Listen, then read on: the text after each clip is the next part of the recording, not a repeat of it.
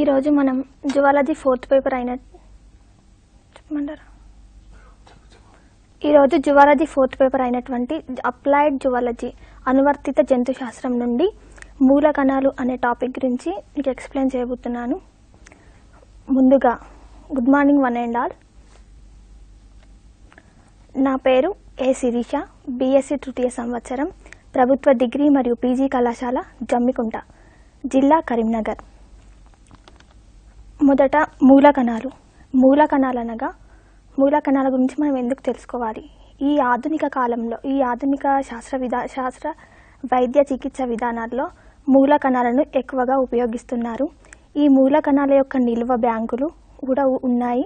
అందువల్ల ఈ మూల కణాల గురించి తెలుసుకోవాల్సిన ఆవశ్యకత అనేది మనపై ఎంతైనా ఉంది. మూల కణాల వల్ల ఇప్పుడు ఎన్నో ఆధునిక టెక్నాలజీ అనేది ఎంతో అభివృద్ధి చెందింది.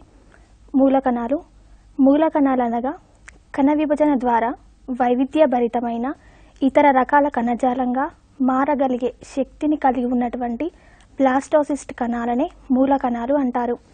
కణ విభజన ద్వారా వైవిధ్యభరితమైనటువంటి అంటే ఒక కణం విభజన చెంది ఒకే రకమైన కణాలను కాకుండా వేరువేరు కణాలను ఏర్పరచగలుగుతుంది.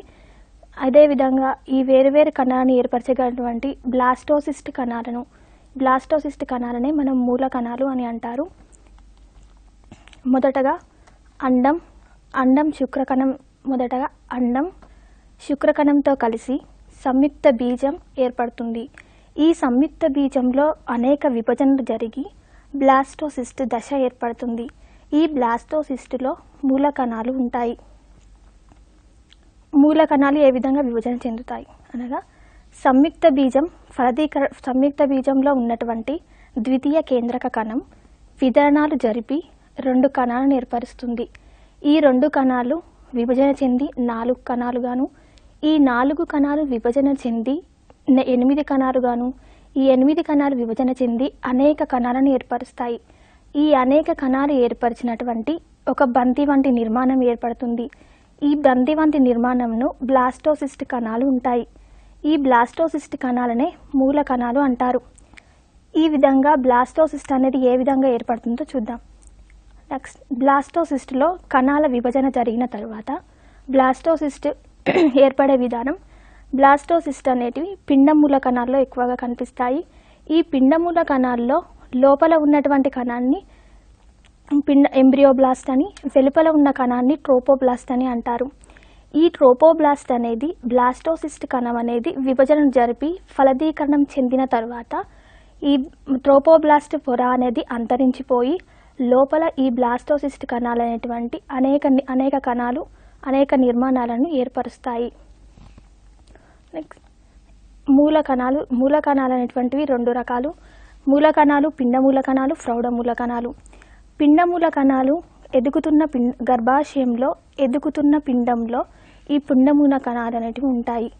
పిండమూల కణాలు బ్లాస్టోసిస్ట్ యొక్క అంతరకణ సముదాయంలో పిండమూల కణాలు ఉంటాయి. ఈ పిండమూల కణాలు అనేటువంటివి ఎలా ఏర్పడతాయి? మొదటగా లైంగిక ప్రత్యుత్పత్తిలో స్త్రీ పురుష బీజ కలయిక వల్ల సంయుక్త బీజం ఏర్పడుతుంది. ఈ సంయుక్త బీజంలో అనేక విభజనల అనంతరం బ్లాస్టోసిస్ట్ దశ ఏర్పడుతుంది. ఈ బ్లాస్టోసిస్ట్ దశలోనే పిండమూల కణాలు ఉంటాయి. ఈ పిండమూల కణాలు అనేటువంటివి లైంగిక ప్రత్యుత్పత్తిలో మొదటగా ఏర్పడేటువంటి కణాలు. పిండమూల కణాలు గర్భాశయ ప్రతిస్థాపనకు ముందు బ్లాస్టోసిస్ట్ కణాల సమూహం అనేది ఏర్పడుతుంది. ఈ బ్లాస్టోసిస్ట్ కణాలు అనేక విభజనలు జరుపుతాయి. తర్వాత సంయుక్త బీజంలో మొదటగా బ్లాస్టుల, గ్యాస్ట్రుల, మారుల దశ ఏర్పడుతుంది. ఈ మారుల దశలో పిండమూల కణాలు మనకు కనిపిస్తాయి. పిండమూల కణాలు అంతరకణ ఎంబ్రియోబ్లాస్ట్లోని ఇంతకుముందు మనం చూసినటువంటి ఈ పటంలో ఎంబ్రియోబ్లాస్ట్లోని లోపల కణ సముదాయం, ఇదంతా అంతరకణ సముదాయం. ఈ అంతరకణ సముదాయంలోని కణాలు అనేటివి విభజన చెంది పిండమూల కణాలను ఏర్పరుస్తాయి. ఈ పిండమూల కణాలు జీవిలోని అనేక నిర్మాణాలను ఏర్పరుస్తాయి. ఈ పిండమూల కణాలు ఎక్కువ ప్రౌఢ జీవిలో అయితే 200 కంటే ఎక్కువ కణాలను ఉత్పత్తి చేస్తాయి. ఈ ప్రౌఢమూల కణాలు మొదటగా ప్లూరిపొటెంట్ కణాలు, ప్రౌఢమూల కణాల్లో కణాలను ఉత్పత్తి చేసేటి ప్లూరిపోటెంట్ కణాలు. ఈ ప్లూరిపోటెంట్ కణాలు అనేటువంటివి 3 రకాల కణాలను ఏర్పరుస్తాయి, 3 త్వచాలను ఏర్పరుస్తాయి. అవి బాహ్య త్వచము, మధ్య త్వచము, అంత్య త్వచము. నెక్స్ట్ ప్రౌఢమూల కణాలు. ఈ ప్రౌఢమూల కణాలు అనేటువంటివి ప్రౌఢజీవిలో మాత్రమే కనిపిస్తాయి. ఈ మూల కణాలు ప్రౌఢజీవిలో పూర్తిగా ఎదిగిన జీవిలో ప్రౌఢమూల కణాలు మనం గమనించవచ్చును. ప్రౌఢమూల కణాలు తర్వాత పిండమూల కణాలు విభాజిత శక్తిని, పిండమూల కణాలు అనేటువంటివి విభజన చెందే శక్తిని అనుసరించి వీటిని అనేక రకాలుగా వర్గీకరించారు. అందులో మనం ముఖ్యంగా తీసుకున్నట్లయితే టోటిపోటెంట్ మూల కణాలు, ప్లూరిపోటెంట్ మూల కణాలు, మల్టీపోటెంట్ మూల కణాలు, అదేవిధంగా యూనిపోటెంట్ మూల కణాలు. టోటిపోటెంట్ మూల కణాలు. ఈ టోటిపోటెంట్ మూల కణాలు అనేటివి సంయుక్త బీజం నుండి ఏర్పడతాయి. ఇవి సర్వశక్తి కణము. దీని నుండి జీవి మొత్తం ఏర్పడుతుంది. పటంలో మనం గమనించినట్లయితే సంయుక్త బీజం అనేది అనేక విభజన జరిగిన తర్వాత మారుల దశలో టోటిపోటెంట్ కణాలు అనేటివి మనకు కనిపిస్తాయి. ఈ టోటిపోటెంట్ కణాలు అనేటువంటివి జీవిలోని అనేక నిర్మాణాలను ఏర్పరుస్తాయి. ఈ టోటిపోటెంట్ కణాల నుండి ప్లూరిపోటెంట్ కణాలు ఏర్పడతాయి. ఈ ప్లూరిపోటెంట్ కణాలు జీవిలోని జరాయువు తప్ప మిగతా అన్ని రకాల భాగాలను ఉత్పత్తి చేస్తాయి. అన్ని రకాలు, జరాయువు అంటే తల్లికి పిండానికి మధ్య ఉన్నటువంటి ఒక జరాయువు, దాన్ని తప్ప ప్లూరిపోటెంట్ కణాలు అన్ని భాగాలను ఏర్పరుస్తాయి జీవిలోని. టోటిపోటెంట్ కణాలు మనం పటంలో కనుక గమనించినట్లయితే ప్లూరిపోటెంట్ కణాలు ఒక పెట్రీ డిష్లో తీసుకొని ల్యాబొరేటరీ విధానంలో మనం వర్ధనం చేసినట్లయితే దాని నుండి అనేక రకాల కణాలను ఏర్పరచవచ్చును. అందులో మనం గమనించినట్లయితే కండర కణాలు, రక్త కణాలు, నాడీ కణాలు. ఈ విధంగా ప్లూరిపోటెంట్ కణాలు అనేటివి జీవిలోని అనేక కణాలను ఏర్పరుస్తాయి, కానీ జరాయువు అనే నిర్మాణం మాత్రం ఏర్పరచవు. ప్లూరిపోటెంట్ కణాలు ముఖ్యంగా పిండ త్వచాలను ఏర్పరచడంలో ముఖ్య పాత్రను వహిస్తాయి. నెక్స్ట్ మల్టీపోటెంట్ కణాలు అనేటివి ప్లూరిపోటెంట్ కణాల నుండి ఏర్పడతాయి. ఈ ప్లూరిపోటెంట్ కణాలని మల్టీపోటెంట్ కణాలను ఏర్పరచడానికి అవసరమవుతాయి. మల్టీపోటెంట్ కణాలు ఒక పరిమిత సంఖ్యలో మాత్రమే కణాలను ఏర్పరుస్తాయి. అంటే జీవి ఏర్పడేటప్పుడు ఏ భాగంలో ఎంత సంఖ్యలో అయితే కణాలు ఏర్పడనో అంతో సంఖ్యలో మాత్రమే ఈ మల్టీపోటెంట్ కణాలు అనేటివి ఏర్పడతాయి. మల్టీపోటెంట్ కణాలనే హీమోపాయిటిక్ మూల కణాలు అని కూడా అంటారు. పటంలో మనం గమనించినట్లయితే ప్లూరిపోటెంట్ మూల కణాలను ల్యాబొరేటరీ విధానంలో వర్ధనం చేసినట్లయితే దాని నుండి మల్టీపోటెంట్ కణాలు అయినటువంటి తెల్ల రక్త కణాలు, ఎర్ర రక్త కణాలు, రక్త ఫలకికలు అనేటివి ఒక పరిమిత సంఖ్యలో, ఎంత సంఖ్యలో అయితే జీవికి అవసరమవుతాయో ఆ సంఖ్యలో మాత్రమే ఈ కణాలను ఏర్పరచగలుగుతాయి. మల్టీపోటెంట్ కణాల నుండి యూనిపోటెంట్ కణాలు అనేటివి ఏర్పడతాయి. యూనిపోటెంట్ కణాలు ఒకే రకమైన కణాలను మాత్రమే ఏర్పరుస్తాయి. ఒక మూలకణం అనేది మొదటగా ఒక మూలకణం అనేది విభజన చెంది దాని నుండి సింగిల్ మ్యాచ్యూర్ సెల్ టైప్ అంటే ఒకే రకమైన కణాన్ని మాత్రం ఏర్పరుస్తుంది. ఈ ఒకే రకమైన కణం అనేక విభజన జరిపి ఆ విభజన అనంతరం ఆ కణాన్ని పోలిన కణాలను కొన్ని వేల సంఖ్యలో ఏర్పరుస్తాయి. వీటినే యూనిపోటెంట్ మూల కణాలు అని అంటారు. నెక్స్ట్ ప్రౌఢమూల కణాలు. పిండాభివృద్ధి తరువాత ప్రౌఢమూల కణాలు దేహమంతటా విస్తరించి ఉంటాయి. వీటినే శాఖీయ మూల కణాలు అని కూడా అంటారు. పిండమూల కణాలు అనేటువంటివి అభివృద్ధి చెందిన తర్వాత ప్రౌఢమూల కణాలు ఏర్పడతాయి. ఈ ప్రౌఢమూల కణాలు ముఖ్యంగా మెదడు, అస్థిమజ్జ, చర్మము మొదలగు భాగాల్లో ఈ ప్రౌఢమూల కణాలు ఎక్కువగా ఉంటాయి. మనకు ఈ ప్రౌఢమూల కణాలు అధికంగా సమృద్ధిగా గల ప్రాంతం అస్థిమజ్జ. ఈ అస్థిమజ్జలో ప్రౌఢమూల కణాలు అనేటివి ఉంటాయి. మెదడు, చర్మము వంటి దేహం అంతటా విస్తరించి ఉంటాయి. వీటిని శాఖీయ మూల కణాలు అంటారు, ప్రౌఢ మూల కణాలను. ఈ ప్రౌఢ మూల కణాలను విభజన చెందే బట్టి మెదడు, చర్మము, అస్థి మజ్జ ఇవి విభజన చెందకుండా ప్రౌఢజీవిలో ఎంత సంఖ్యలో అయితే అవసరం ఉంటాయో అంత సంఖ్యలో మాత్రమే విభజనలు జరుపుతాయి. వీటిని ప్రౌఢ మూల కణాలు అంటారు. ప్రౌఢ మూల కణాలు మనం ఎక్కువ గమనించినట్లయితే అస్థి మధ్యలో కనిపిస్తాయి. అదేవిధంగా పిండమూల కణాల్లో ఈ పిండమూల కణాలు బొడ్డుతాడు రక్తంలో ఉంటాయి. ప్రౌఢ మూల కణాలు అస్థి మధ్యలో అధికంగా గల వనరు. ఈ ప్రౌఢమూల కణాలను అనుసరించి పిండమూల కణాల్లో మనం తీసుకున్నట్లయితే బొడ్డుతాడు రక్తం నుండి తీసినటువంటి మూల కణాలను ఉపయోగించి ల్యాబొరేటరీ ప్రయోగశాలల్లో కృత్రిమంగా కాలేయాన్ని తయారు చేశారు. ఈ ఆధునిక కాలంలో కృత్రిమ కాలేయాన్ని తయారు చేశారు మూల కణాలను ఉపయోగించి. ఈ మూల కణాలు, ఈ ప్రౌఢ మూల కణాలు అనేటువంటి మల్టీపొటెంట్ మూల కణాల నుండి ఏర్పడతాయి. ఈ మల్టీపొటెంట్ మూల కణాలు అనేవి దీనికి మరొక పేరు హిమోపాయిటిక్ మూల కణము. దీని 2 కణాలను ఏర్పరుస్తాయి. అవి మైలియాయిడ్ మూల కణము మరియు లింఫాయిడ్ మూల కణము. ఈ మైలియాయిడ్ మూల కణము, లింఫాయిడ్ మూల కణాన్ని సాధారణంగా ప్రోజెనిటార్ కణాలు అని కూడా అంటారు. ఈ మైలియాయిడ్ మూల కణము హిమోపాయిటిక్ కణజాలం నుండి ఏర్పడుతుంది. అదేవిధంగా లింఫాయిడ్ క్రియాత్మక ప్లీహం నుండి ఈ లింఫాయిడ్ మూల కణం అనేది ఏర్పడుతుంది. వీటిని ప్రోజెనిటార్ కణాలు అని అంటారు. మైలియాయిడ్ మూల కణం నుండి erythroid progenitor, బెసోఫిల్ progenitor, ఇసినోఫిల్ progenitor, granulocyte progenitor, monocyte ప్రోజెనిటార్లను ఇస్తుంది. ఈ మైలియాయిడ్ మూల కణం అనేది ఎరిథ్రాయిడ్ ప్రోజెనిటార్, ఎర్రక్త కణాల నుండి ఏర్పడినటువంటి ఎరిథ్రాయిడ్ ప్రోజెనిటార్ను, అదేవిధంగా తెరక్త కణాల నుండి ఏర్పడినటువంటి బెసోఫిల్, ఇసినోఫిల్, గ్రాన్యులోసైట్, మోనోసైట్లను ఏర్పరుస్తాయి. ఎర్రక్త కణాలు అనేటువంటి ఎరిథ్రాయిడ్ లీనియేజ్ ద్వారా ఎరిథ్రోసైట్లు ఏర్పడతాయి. ఈ ఎరిథ్రోసైట్లు ఎర్రక్త కణంలో ఉంటాయి.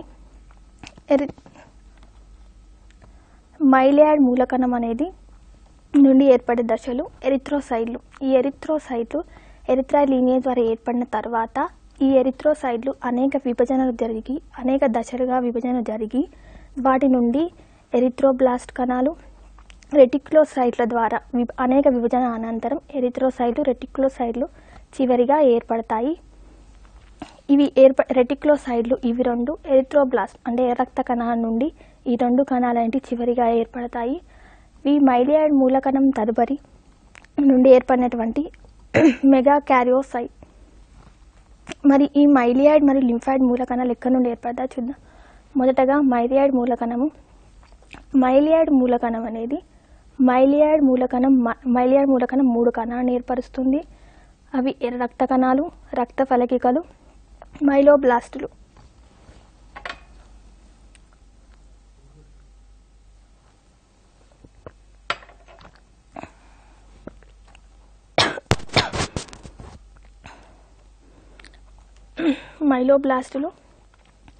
ఈ మైలోబ్లాస్టులు అనేటివి విభజన చెంది మైలోబ్లాస్ట్ కణాల నుండి గ్రాన్యులోసైట్లు, ఎసోఫిల్స్, న్యూట్రోఫిల్స్ అనేవి ఏర్పడతాయి.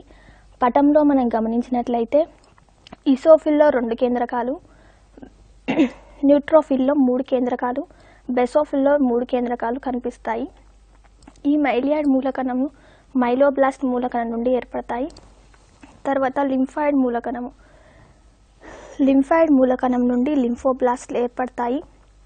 ఈ లింఫోబ్లాస్ట్ అనేది ద్వితీయ లింఫాయిడ్ కణాలైనటువంటి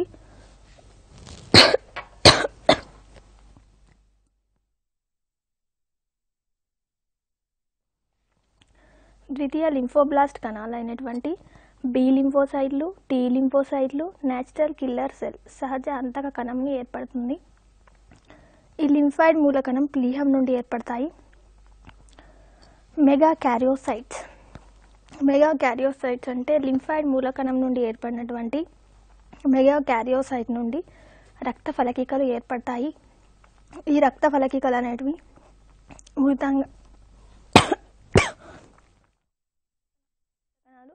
రక్త ఫలకికలు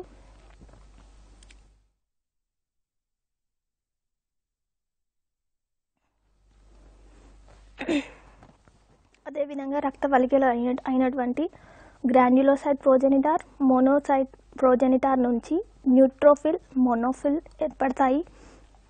ఈ గ్రాన్యులోసైట్ నుండి ఏర్పడినటువంటి ప్రోజెనిటార్ నుండి మొదటగా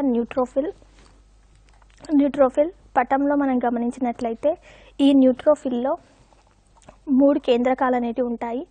3 కేంద్రకాలు. అదేవిధంగా మోనోసైట్ ప్రోజెనిటార్ నుండి ఏర్పడినటువంటి మోనోసైట్లో ఒక కేంద్రకం మాత్రమే ఉంటుంది. లింఫాయిడ్ ప్లీహం నుండి ఏర్పడినటువంటి ఈ లింఫాయిడ్ మూలకణం నుండి కమిటెడ్ కాండ కణాలు అయినటువంటి టీ కణ ప్రోజెనిటార్ మరియు బి కణ ప్రోజెనిటార్ అని ఇస్తుంది. ఈ లింఫాయిడ్ క్రియాత్మక ప్లీహం నుండి ఏర్పడిన లింఫాయిడ్ మూలకణం అనేది కమిటెడ్ కాండ కణాలు అంటే దగ్గరి సంబంధం కలిగి ఉన్నటువంటి అది కాండ కణాలు అంటే మూల కణాలు విభజన చెంది టీ కణ ప్రోజెనిటార్, బి కణ ప్రోజెనిటార్ అని ఇస్తుంది. అదేవిధంగా న్యాచురల్ కిల్లర్ సెల్ సహజ హంతక కణం, అదేవిధంగా డెండ్రైట్ సెల్ ఏర్పడుతుంది. డెండ్రైట్ సెల్ నేరుగా ఏర్పరుస్తుంది. ఈ లింఫోబ్లాస్ట్లు అనేవి ముఖ్యంగా B లింఫోసైట్లు, tea లింఫోసైట్లు, natural killer cells ఏర్పడుతుంది.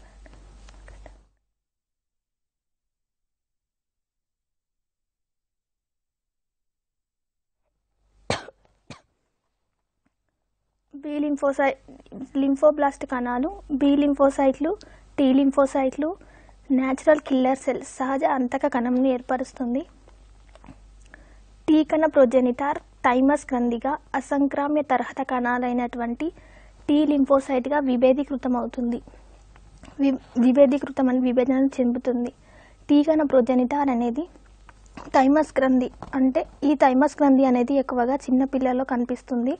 పిండ దశలో ఉన్నటువంటి జీవిలో ఎదుగుతున్న పిండంలో ఉన్నటువంటి చిన్న పిల్లల్లో ముఖ్యంగా థైమస్ గ్రంథిని మనం గమనించవచ్చు.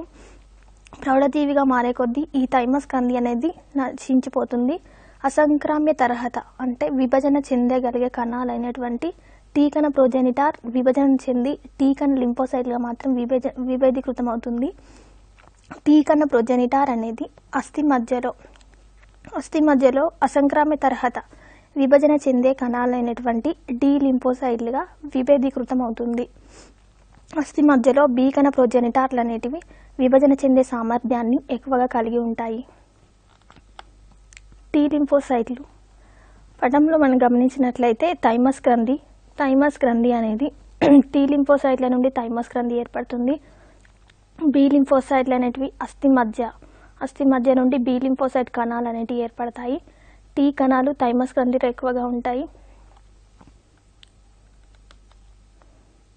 మూల కణాల ధర్మాలు. మూల కణాలు అనేక కణ విభజన చక్రాల ద్వారా కణాలను ఉత్పత్తి చేస్తూ ఒకే రకమైన స్థితిని నిర్వర్తిస్తాయి. దీన్ని స్వయం పునరుద్ధరణ సెల్ఫ్ రెన్యువల్ అంటారు. శక్తి సామర్థ్యము. మూలకణం విభజన చెంది 2 కణాలను ఏర్పరుస్తుంది. మొదటిది మాతృకణము, రెండవది పిల్ల కణము. ఈ మాతృకణం విభజన చెంది ఆ కణాన్ని పోలినటువంటి కణాన్ని ఏర్పరుస్తుంది. పిల్ల కణం విభజన చెంది అనేక కణాలను ఏర్పరుస్తుంది. పిల్ల కణం అనేది విభజన చెందే సామర్థ్యాన్ని ఎక్కువగా కలిగి ఉంటుంది. పిల్ల కణం సమవిభజన ద్వారా పూర్వ మూలకణాన్ని ఏర్పరుస్తుంది. ఇది శక్తి సామర్థ్యం అంటారు. మూల కణాలకు శక్తి సామర్థ్యం అనేది అధికంగా ఉంటుంది. ఇది జీవిలోని అనేక రకాల నిర్మాణాలను ఏర్పరుస్తాయి. మూల కణాలు. రక్త కణాలు అవసరమైన వ్యాధిగ్రస్తుల్లోనికి హీమోపాయిటిక్ కాండ కణాలను ప్రవేశపెట్టి వాటి నుండి అవసరమైనటువంటి కణాలను ఏర్పడేటట్లు చేయడం ఈ కాండ కణాల పరిశోధనలో ముఖ్యమైనది. రక్త కణాలు. మొదటగా రక్త కణాలు అవసరమైన వ్యాధిగ్రస్తుల్లోనికి కణాలను ప్రవేశపెట్టినప్పుడు హీమోపాయిటిక్ కణాలను ప్రవేశపెట్టినప్పుడు వాటి నుండి ఎంత సంఖ్యలో అయితే మన కణాలు అవసరం ఉంటాయో అంత సంఖ్యలో కణాలు ఏర్పడేటట్లు ఈ మూల కణాల పరిశోధన అనేది జరిగింది. దీని పరిశోధనలో కొంతవరకు విజయాన్ని సాధించారు. ఈ మూల కణాలు అనేటివి వ్యాధిగ్రస్తమైన లేదా కణాలను వ్యాధిగ్రస్తమైన శరీరంలోనికి ప్రవేశపెట్టడం వల్ల ఈ కాండ కణాలు అనేటివి ముఖ్యంగా విభజన చెందే సామర్థ్యాన్ని ఎక్కువగా కలిగి ఉంటాయి. స్థానచలనం వల్ల ముఖ్యంగా అస్థిమజ్జ మార్పిడి, ప్లీహము, లుకేమియా వంటి వ్యాధి చికిత్సలో ఈ మూల కణాల పరిశోధన అనేది విజయం సాధించారు. ఎర్రక్త కణాలు అనేటువంటివి వంటి పరిశోధనలో కూడా కొంతవరకు విజయాన్ని సాధించారని చెప్పుకోవచ్చు. పార్కిన్సన్స్ వ్యాధి అనేది మెదడులో నాడీ కణక్షీణత వల్ల కలిగే వ్యాధి. ఈ వ్యాధి అనేది కండర సంకోచంపై నియంత్రణ తగ్గిపోవడంతో పాటు విశ్రాంతిగా ఉన్నప్పుడు అసంకల్పితంగా కాళ్ళు చేతులు వణుకుతున్నట్లుగా ఉంటుంది. పార్కిన్సన్స్ వ్యాధి అనేది ఏ విధంగా కదులుతుంది? పార్కిన్సన్స్ వ్యాధి అనేది మెదడులోని డోపమైన్ అనే పదార్థం అనేది ఉత్పత్తి కాకపోవడం వల్ల పార్కిన్సన్స్ వ్యాధి అనేది కలుగుతుంది. ఈ పార్కిన్సన్స్ వ్యాధి అనేది ఎక్కువగా ముసలి వాళ్ళలో కనిపిస్తుంది. ముసలి వాళ్ళలో చేతులు వణుకుతున్నట్లుగా ఉంటుంది. దీనివల్ల కొంతమంది 60 ఏళ్ళ పైబడిన ముసలి వాళ్ళలో ఈ పార్కిన్సన్స్ వ్యాధి అనేది మనం గమనించవచ్చు. ఈ పార్కిన్సన్స్ వ్యాధిలో డోపమైన్ అనే పదార్థం మెదడులోని సబ్స్టాన్షియా నైగ్రా ప్రాంతంలో నాడీ కణాల క్షీణత వల్ల ఈ వ్యాధి అనేది కలుగుతుంది.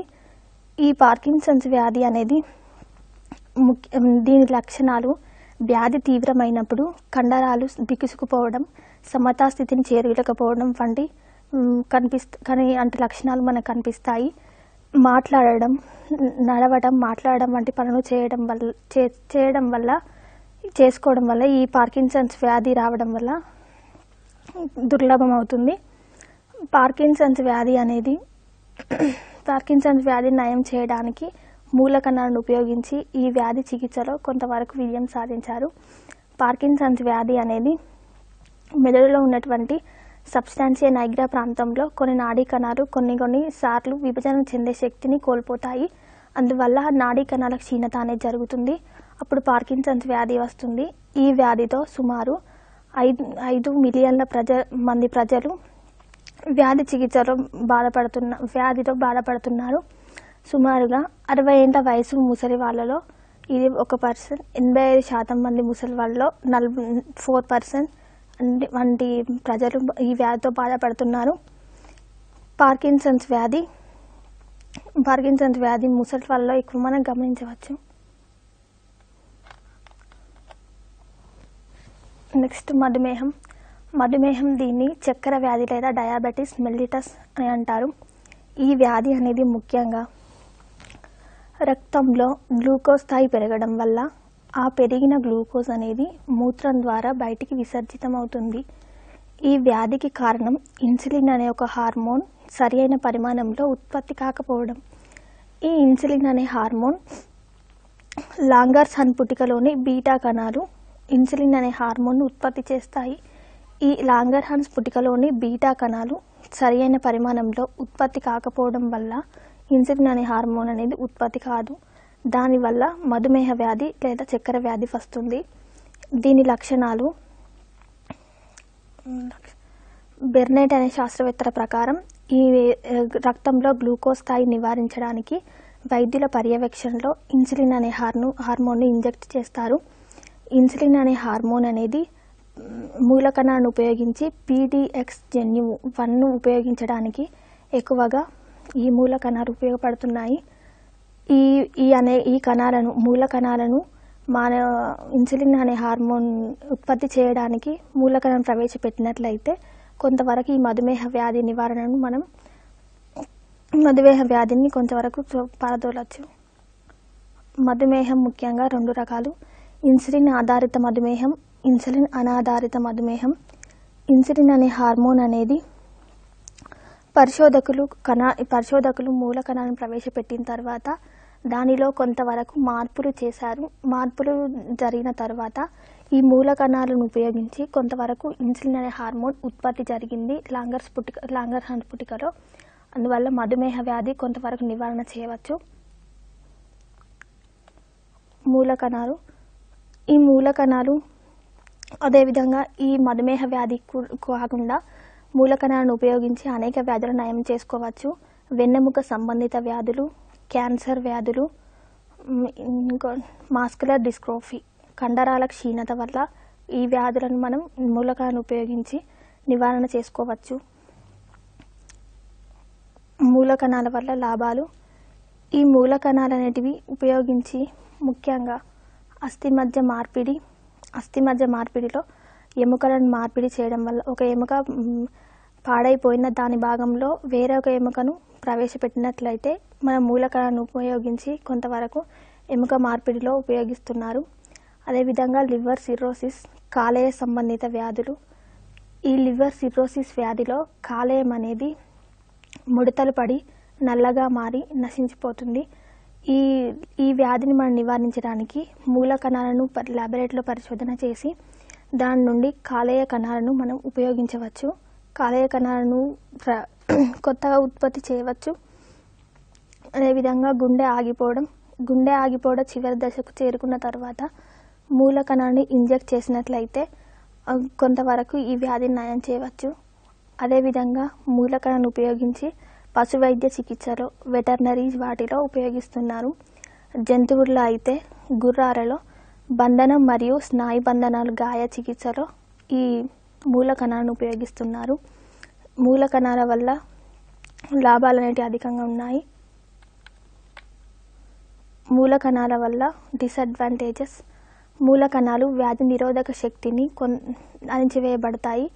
మూలకణాలు వ్యాధి నిరోధక శక్తిని వ్యాధిగ్రస్తుని యొక్క మూలకణాలు శరీరంలోకి ప్రవేశపెట్టిన తర్వాత ఆ వ్యాధిగ్రస్తుని యొక్క రోగ నిరోధక వ్యవస్థ పైన ప్రభావం చూపుతాయి.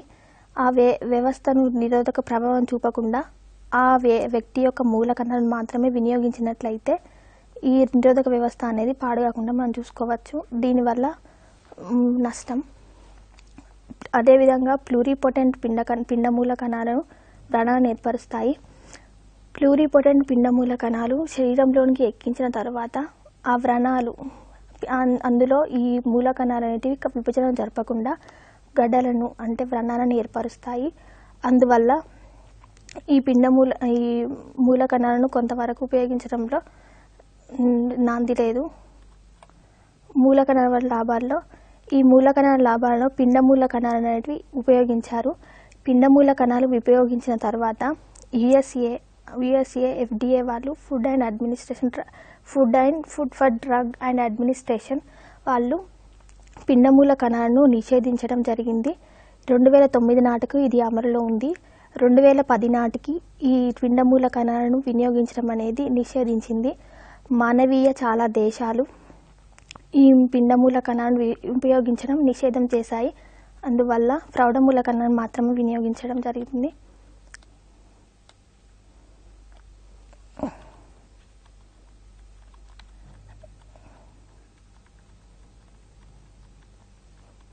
పిండ మూలకణాలు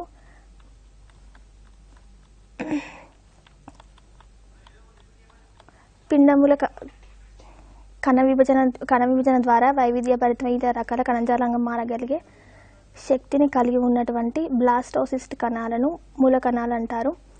ఈ మూలకణాలనే కాండ కణాలు లేదా ఆధార కణాలు అని అంటారు. ఈ మూలకణాలు జీవులకు అతి ముఖ్యమైనవి. మానవుని యొక్క పిండంలో ఉంటాయి. అదేవిధంగా ప్రౌఢ జీవిలో కూడా ఉంటాయి.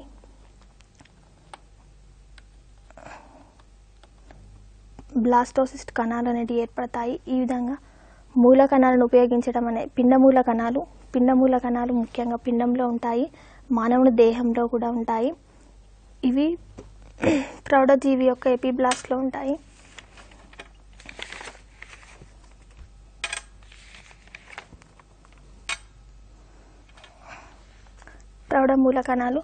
ప్రౌఢ మూలకణాలలో మెదడు, చర్మము, అస్థి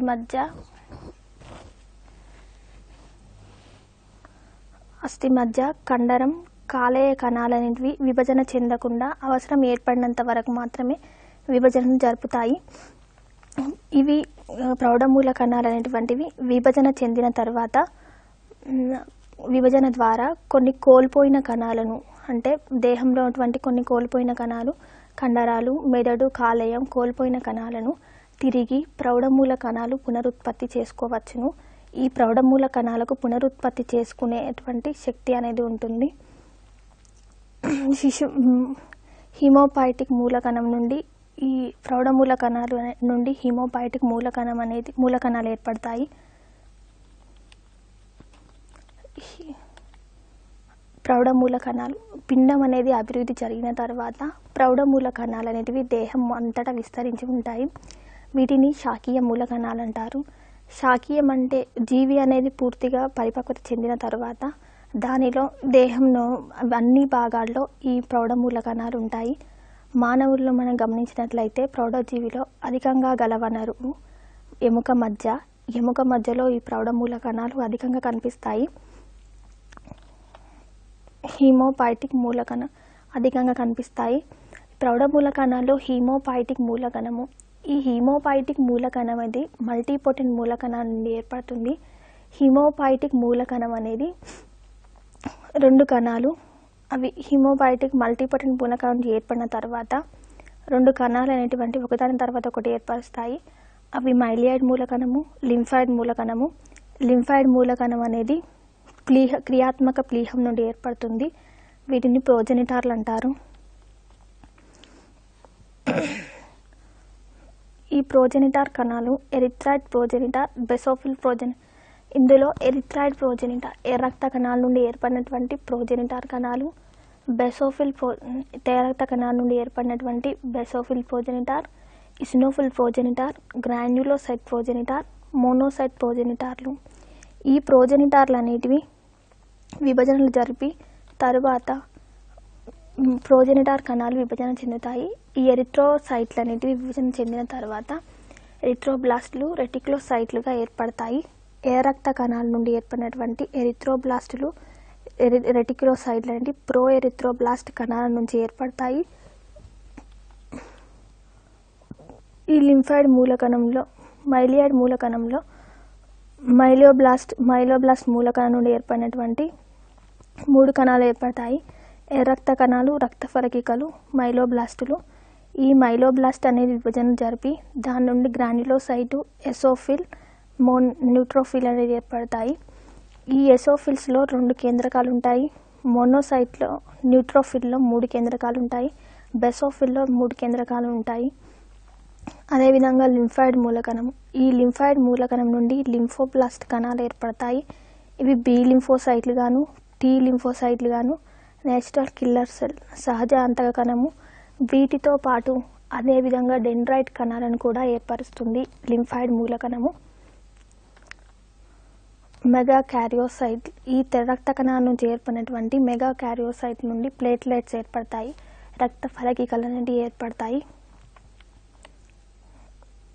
గ్రాన్యులోసైట్ ప్రోజెనిటార్ అనేది మోనోసైట్ ప్రోజెనిటార్ల నుంచి న్యూట్రోఫిల్, మోనోసైట్ ఏర్పడతాయి. ఈ గ్రాన్యులోసైట్ ప్రోజెనిటార్ నుండి ఏర్పడినటువంటి న్యూట్రోఫిల్లో 3 కేంద్రకాలు ఉంటాయి.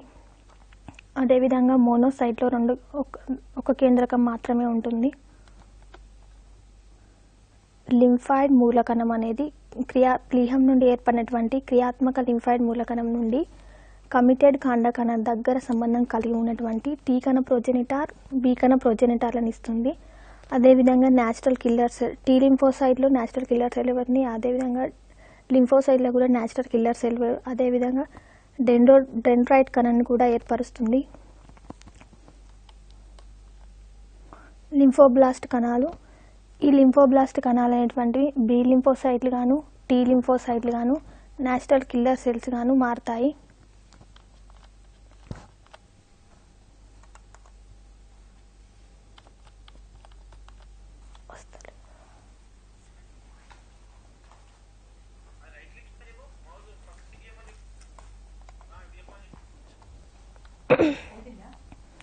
టీ కణ ప్రోజెనిటార్ థైమస్ గ్రంథిగా ఉన్నటువంటి అసంక్రామ్య తరహత కణాలైనటువంటి టీ కణ లింఫోసైట్లుగా విభేదీకృతమవుతుంది.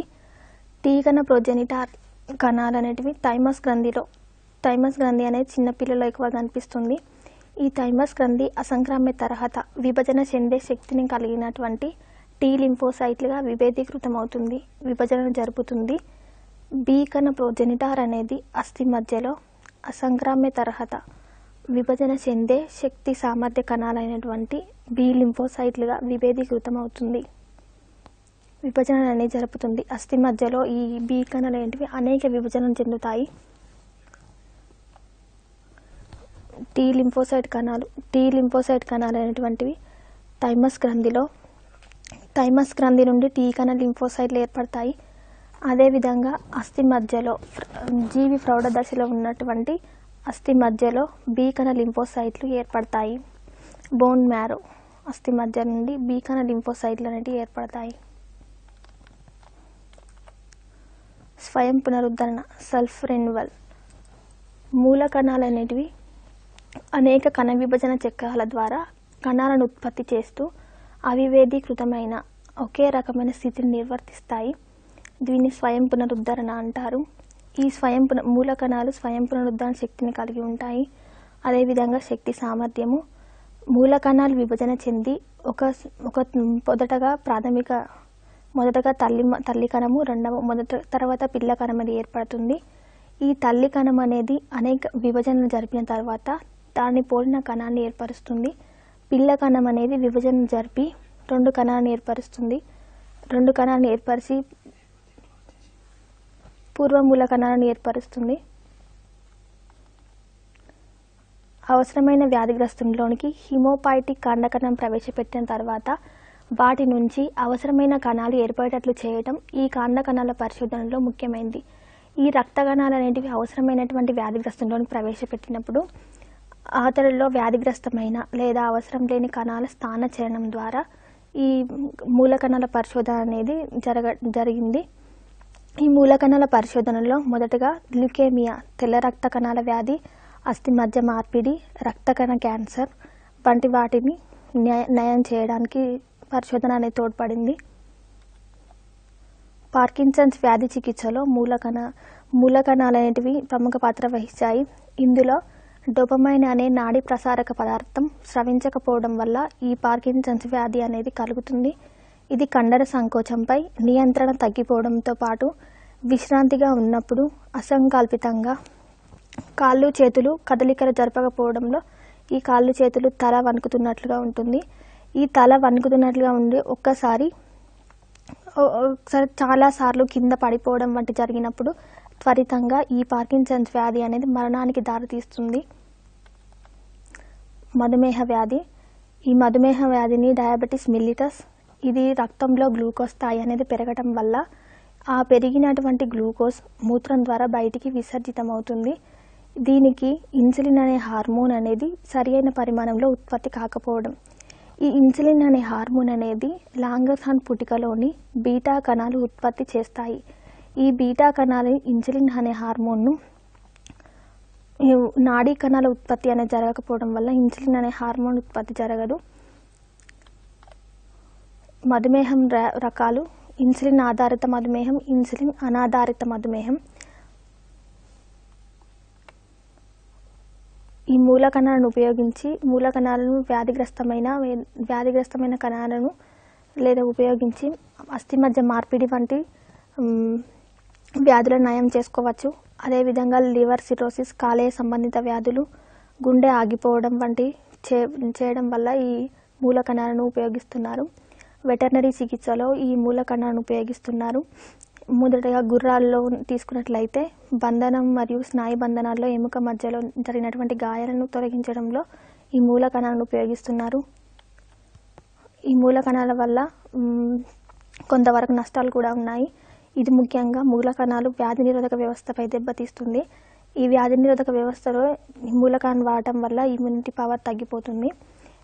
ఒకవేళ ఈ మూల కణాలను వ్యాధి నిరోధక శక్తి నుండి మూల కణాలను సేకరించినట్లయితే ఆ వ్యాధిగ్రస్తుని యొక్క మూల కణాన్ని మాత్రమే వినియోగించాలి. వేరొక వ్యాధిగ్రస్తుని యొక్క మూల కణాన్ని మాత్రం వినియోగించడానికి ఉండదు. ఈ ప్లూరిపోటెంట్ పిండ మూల కణాలు ప్రాణాన్ని ఏర్పరుస్తాయి. ఈ ప్లూరిపోటెంట్ మూల కణాలు పిండ మూల కణాలు. ఇవి వ్యాధిగ్రస్తుని శరీరంలోనికి ప్రవేశపెట్టిన తర్వాత అవి ఆ వ్యక్తిలోని కణాలతో కలిసిపోకుండా అక్కడక్కడ ట్యూమర్స్ ఏర్పరుస్తాయి.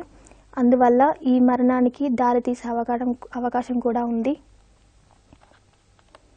ముఖ్యంగా ఎగ్జామ్ పాయింట్ ఆఫ్ వ్యూలో ఉపయోగపడే ప్రశ్నలు: మూల కణాల సాంకేతికత అంటే ఏమిటి? మూల కణాలు ఇవరిదాకా మనం చెప్పుకున్నట్లయితే మూలకణాల సాంకేతికత ఏ విధంగా ఈ పరిశోధన జరిగాయి, వీటి యొక్క అనువర్తనాలు ఏ విధంగా ఉన్నాయి అనే దాన్ని బట్టి మనం ఈ మూలకణాల యొక్క సాంకేతికత రాయాలి. నెక్స్ట్ పార్కిన్సన్స్ వ్యాధిలో మూలకణాల సాంకేతికత ఏ విధంగా అనువర్తనం చేయవచ్చు. పార్కిన్సన్స్ వ్యాధి లేదా వణుకుడు రోగం, దీనిలో మూలకణాల సాంకేతికత, దీనిలో ఏ పదార్థాల ఏ హార్మోన్ ఉత్పత్తులు కాకపోవడం వల్ల ఈ వ్యాధి కలుగుతుంది, ఆ విధంగా ప్రశ్నలు మనం రాయాల్సి ఉంటుంది. డయాబెటీస్ నివారణకు మూలకణాల సాంకేతికత ఏ విధంగా సహాయపడగలదు. మధుమేహ వ్యాధి యొక్క నివారణకు ఈ మూలకణాల సాంకేతిక అనేది ఏ విధంగా సహాయపడగలదు. మధుమేహం రకం 1, టైప్ 1, టైప్ 2, ఇన్సులిన్ ఆధారిత క్వశ్చన్, ఇన్సులిన్ అనాధారిత క్వశ్చన్ 2 ఉంటాయి. వీటికి విధంగా ఎగ్జామ్ పాయింట్ ఆఫ్ వ్యూలో రాయాల్సి ఉంటుంది. Thank you one and all.